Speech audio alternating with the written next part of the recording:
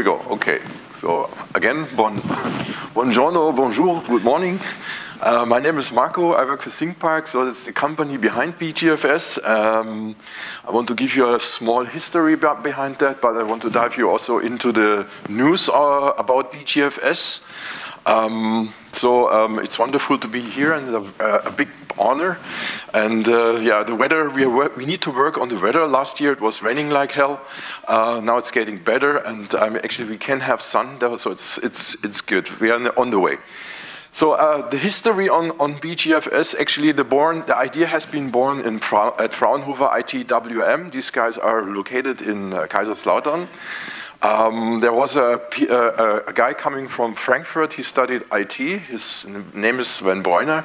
He wanted to be a PhD, and he said, okay, you can be a PhD. Here is GPFS, here is Lustre. Please write a file system. So that's actually what he did. He designed it, he developed it, and the first version called Fraunhofer File System. And it was very, very different. And the result actually was that we have a fully hardware-agnostic PASIX file system, which really runs in the user space above the arbitrated Linux file systems. It's really designed for any I/O pattern, so it runs with full bandwidth in the infrastructure and relieve the full bandwidth of the hardware components. It supports. Where's my laser sword here? All right. It scales, it's robust, and it's really ease of use. So installation of this PASIX file system is very easy. We are supporting any hardware CPU architecture, so open power, x86, ARMS, AMD. So it's really agnostic, and we are supporting all Linux distributions on the market. And you don't need Linux patches because we are running on top of the local file systems, which is ext4, XFS, ZFS, Hadoop, so you have the full flexibility for designing it. We are supporting RDMA, RoCE, TCP/IP, and OmniPass, so it's also agnostic to the interconnect. And yeah, it's enabled for NFS, CIFS, and for Hadoop as well. And it's really robust for any I/O patterns. You can start small. You have a global mount point, and you really can simply grow your infrastructure by capacity or performance-wise on the level you might need, and that's non-disruptive.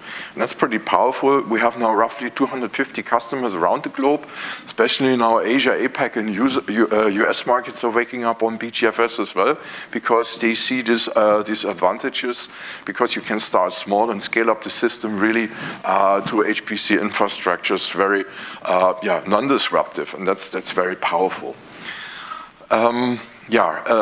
We are founded in 2014, so Sven founded this company then here in 2014. I joined the company in 2015. So we are the company behind BGFS. We're doing the support, the consultancy, but we really do need partners as well who are designing the infrastructure and taking care about level 1 and level 2. So we just sell actually a level 3 support subscription to the file system for the enterprise features. And yeah, it's made in Germany.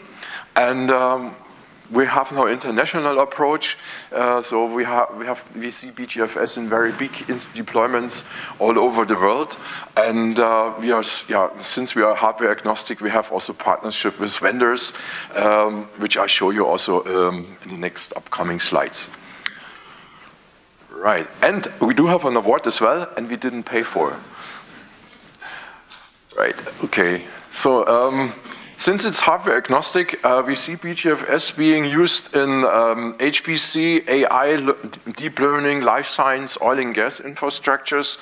And that's the reason why it really starts small, and you can fit it into different architectural concepts. Right, so it's well balanced for small files, small I/Os and large file I/Os. It really scales non-disruptive, seamlessly by the capacity rights. It's ease of use, so training on BGFS doesn't take longer than 10 hours if you understand your network infrastructure and HPC.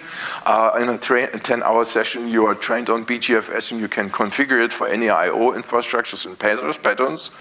And it's really robust designed because you can enable your operations on your infrastructure. So if you download that, and that's open source, you have access to the enterprise features, which are high availability functions, quota enforcements, ACLs, storage pool management, and burst buffering functions. And these functionalities are disabled, so you need to enable them and test them. After 60 days, you should consider then a level 3 support subscription, but we have no control about it. So we really trust our customers. So if you like this file system, you can subscribe for a level 3 support subscription, which actually gives you then professional support. So there's a guaranteed next business day reaction. We are providing the access to a partner portal where you find documentations and training and scripts to have some automations around the file system. And there's also special repositories and available in hotfixes, which are a little bit ahead of the public version. If it's needed, we are providing also some support remotely via SSH. So the concept, let's dive a little bit into the architectural concept. So compared to other file systems, it's a user space driven approach, sitting in a user space with very lightweighted service daemons. These service daemons are following. So we have a client service, which is really a native Linux model to mount the file system. Then you do have a management service, which is really registering all components of the infrastructure, so it's not engaged into the data stream. And the main magic behind BGFS is the metadata service. So it's maintaining the striping information of the files. But the interesting part is here that it is not involved into the data access for the file and open-close process. And that brings us into the position to relieve the full bandwidth of each spindle, to find the full bandwidth of a hardware controller, and delivering via speed to the applications. So the metadata performance is outstanding fast, and that scales also in the directions from the metadata service part, but from the storage part as well. So it scales in different dimensions, metadata-wise and storage-wise as well. So in the storage services are distributing the file content. We have also a graphical interface. And the interesting part is now, regarding the flexibility, you can have dedicated metadata server components, or you can run these metadata services and the storage services already on an SSD. So with a 500 gigabyte SSD, you can handle already 150 million files. And that's how you're configuring the infrastructure, and that's how you actually start very small, and then you scale up the system step by step on the level you might need for your particular projects. We're providing here a graphical interface to manage all administrative tasks and monitor the system. You can set thresholds, email notifications, all those kind of parts. And there's also an Ubuntu Windows style installation, which makes it very easy that non-geeks can install this file system in an infrastructure as well. Right, okay, let's dive into the functionalities, the enterprise features. So high availability, there are 3 parts to provide high availability around the file system. One functionality called body mirroring that allows you actually to mirror on file level, director level, or target level. So you're setting up a synchronous mirror between 2 nodes, and these nodes can mirror then the metadata or storage part.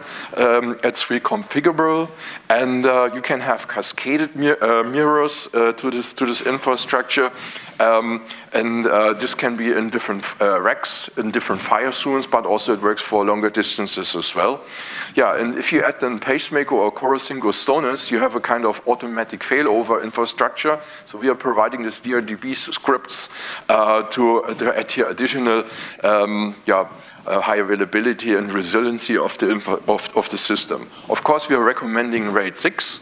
And yeah, RAID 6 is a little tiny erasure coding to the system, so that's the part. What we see also very often that people are combining BGFS with ZFS to having snapshots, encryption, software RAID, especially now with NVMe devices.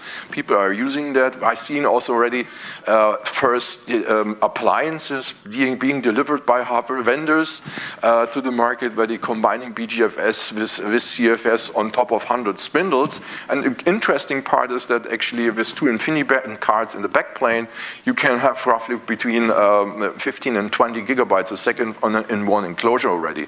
So that's quite interesting what the markets are building around BGFS and that appliance is coming out. And I will mention this also, who is doing this in the next upcoming slide. So, and you can do smart things with it as well, because, I mean, you can drain infrastructures because it's a synchronous mirror, and it's a fantastic solution for administrators as well. So high availability, CFS, body mirroring, and CoroSync are the combinations for high availability, plus, of course, a RAID 6 infrastructure. Okay, people came also to us and said, "Hey guys, we want to manage pools. We have flash pools and HD drives as well. Can you help us with this?" But we found out actually if you are introducing our policy engine, that would interfere the performance. So we said we do it a little bit different. So we can actually an administrator or power user can set up a quota and run his critical project in a flash environment. As soon as this project is accomplished, he just needs to relieve a little command, and BGFS is moving then fully transparent the data to the next level of tier, which can be a SAS pool or SATA pool. And that process can be automated via Slurm, so you just need to implement an epilogue prologue script to the infrastructure, so you can really orchestrate your infrastructure on the level you might need for your particular critical projects and increase the efficiency. We are providing then event modification database where you actually could hook up then other policy engines if necessary. But we wanted to decouple this because if we have to measure the files and the heat of the files and making decisions via the file system, we would decrease the performance, and that's the reason why we introduced this functionality. So powerful and yeah, very efficient. The next one, the next part is BGFS on demand. Since we are talking about lightweighted service daemons sitting in the user space above the arbitrated file system, it allows you also to create a file system instance on the flight and run this file system instance on available SSDs and NVMEs.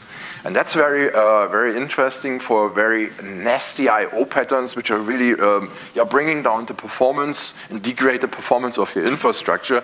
So you can really light up this file system instance for critical or nasty I/O patterns and run this on your available SSD nodes on the client side and increase the efficiency, what you have already in place.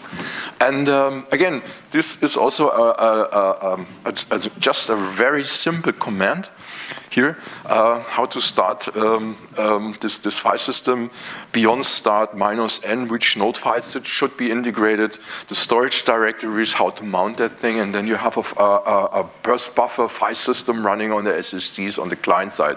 So it's very, very powerful, of course, in HPC infrastructures, but also for AI infrastructures as well, where you have then maybe 14 million IOs, 4K block, random access, and writing it in a single directory. That's really degrading the performance of your infrastructure, and that's very powerful. And in combination now, to integrate that via an epilogue prologue script, you can manage and juggle this in your infrastructure and increase the efficiency of your client nodes. Powerful stuff. Of course, we have an administrational monitoring facility where you see the entire healthiness of your system. There's a green button and a red button if something occurs. Then you can dive down and have statistics. But I mean, there are way better frameworks already in infrastructure. So we are providing also an open API, so BGFS can be integrated in cluster management solutions I like these guys very much because because this is a graphical interface where you see your entire infrastructure. You can do updates by mouse clicks. So if I would have the money, I would buy these guys immediately. But maybe they say the same for us as well. And the combination of this cluster management solution is they certified our packages into their infrastructure since version 8. And you can move and juggle data between different pools, push data into the cloud, and you see then also the healthiness of your infrastructure, and that's a good combination. But that works with any other cluster management solutions as well, and can be integrated in existing frameworks if you want to do this. Right, so BGFS and beyond is a very powerful combination, and that's actually how we got very popular, because you start with BGFS as a converged system, usually in a project, where you certify your project, you have done some hardware from Dell, Supermicro, or whatever makes sense to your infrastructure, or you have a good contract with these guys. So you start very small and scale up the system really non-disruptive as soon as this computation gives you produce lots of data, so you scale up the system, and you can scale up this system then into an enterprise infrastructure, adding components, because we are just running in the user space with services. You can switch them on and off. You can do non-disruptive upgrades to the infrastructure, and scale up the system really into an entire storage pool with different tiers. If you really need then the burst buffering part, you can then run this on the client side, which I think it's wonderful, because usually if you want to buy an expensive burst buffer solution, you have already your clients in place. You can really use what you have already in place and use their available SSDs and NVMEs. So this combination is super. All right, some use cases, and that's a wonderful thing here as well. We are partnering now, we are lining up now with Accelero. Sven is working at Accelero, so these guys are doing a software-defined SAN, low latency over fabric NVMe solution. They combined BGFS and beyond on their system. So we had already a common project together where we've been running this together, and we had also some benchmarks which I want to show you. And maybe you can have a short word about that. What are the results being there, and what was actually the implementation? Could you say something there? Because that was really, really fast. Okay, I'll try to be very quick and not to steal too much of your time. Thank you. For those of you who don't know NVMesh at all, very generally speaking, like you said, it's a software-defined SAN specially optimized for NVMe, because for NVMe, right, this ultra-low latency, we need to rethink parts of the stack to not waste much of the performance. So on the one hand, NVMesh enables remote access to NVMe drives at about the same performance that you would get for local drives. We call this technology RDDA, for remote direct drive access, by bypassing the server-side CPU.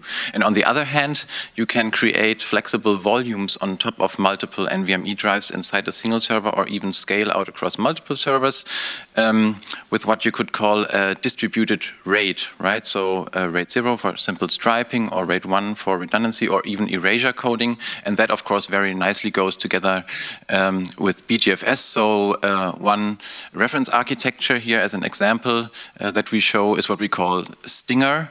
Very nice and elegant dense box, 4 nodes in 2U.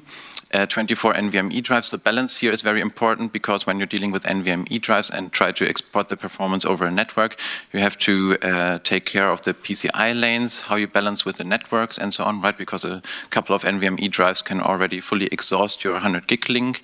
So this little box has 800 gig links.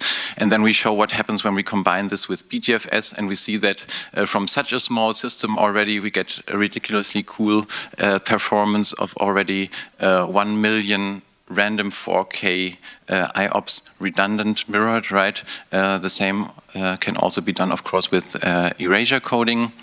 And we get already 600,000 file creates per second, again, redundant already across multiple servers. And if we switch to the next slide. Yes.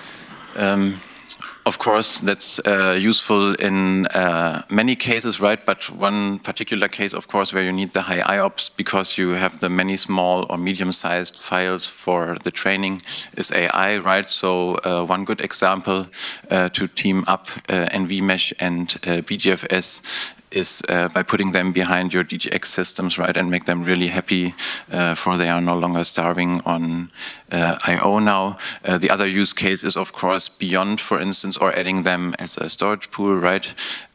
For beyond, the advantage now is that you don't need to have an NVMe in each of the compute nodes anymore, right? You can have a fewer number of NVMEs top of the rack or only in every 10th node and make them available to the compute nodes where you need them on demand, right? Because you still have the performance as if they would be local. Okay, thank you very much. Thank you. Just let me do this again. I want to fly at this speed. That's very powerful. Very fast.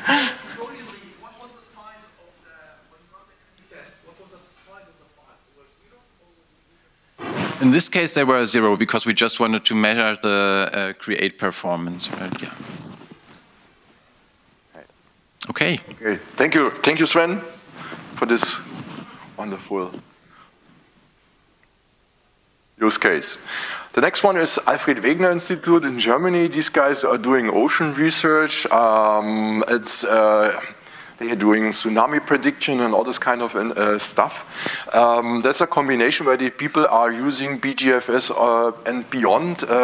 That has been established by the McVeigh guys over there. So Peter implemented this on this infrastructure. We have here petabyte scratch for providing BGFS, which actually providing 8 gigabytes a second. We have here 360 nodes, and that's an omnipath interconnect.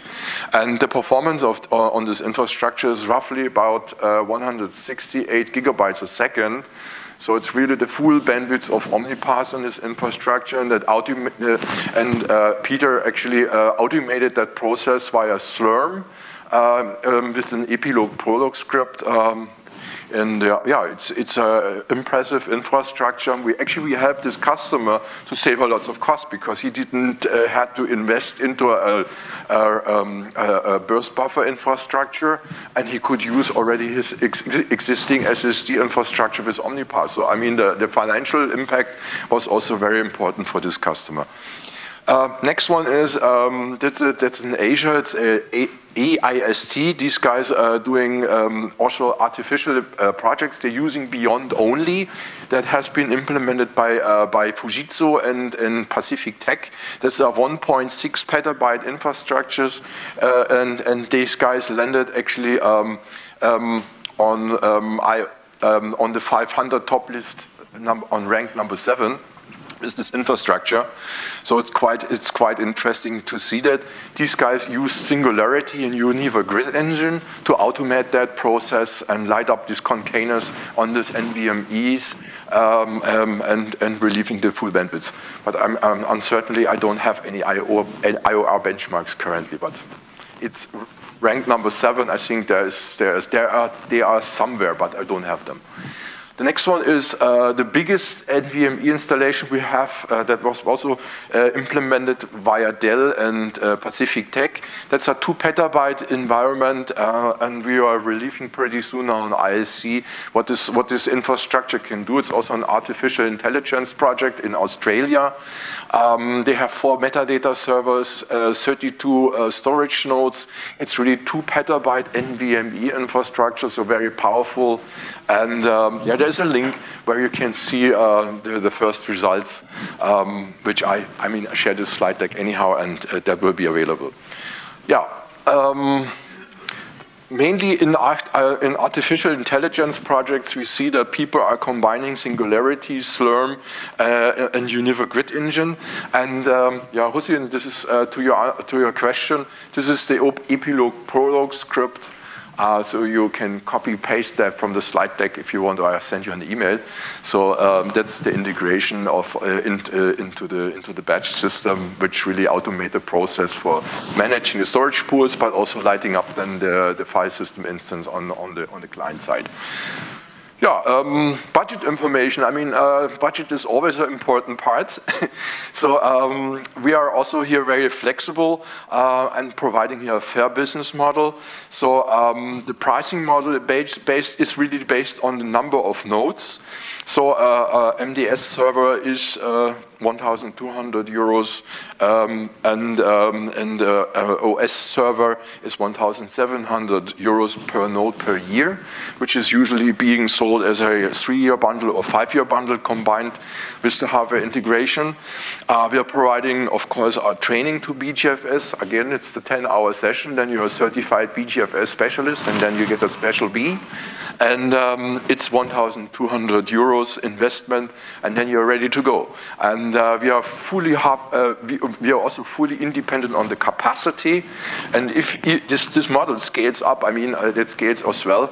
So if you have a very large infrastructure with 30, 40 storage nodes, we can negotiate a flat fee for the infrastructure to have a fair pricing model here as well. This is the academic price. Yes, yes. All right. Okay. If you want to prove it, you just download it, but engage us early. Talk to us. We are happy to help you during the benchmark. We have the benchmark tools for your infrastructure, for the network, and so on. That you have actually that you have some kind of I/O profiles for your capacity. We help you to find out now which underlying file system might be the best. There is a white paper available which shows you actually how you get out the maximum speed of your metadata infrastructure. So just engage us early.